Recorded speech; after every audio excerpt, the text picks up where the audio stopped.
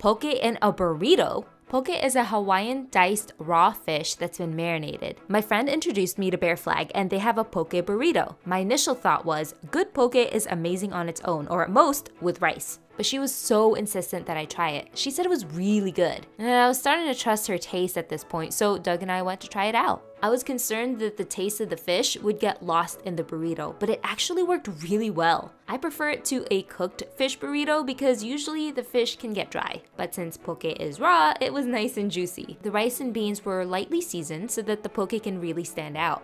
This was another reminder for me to be open to trying new dishes, and I'm grateful my friend told me about this spot because we've returned multiple times for a poke burrito ever since.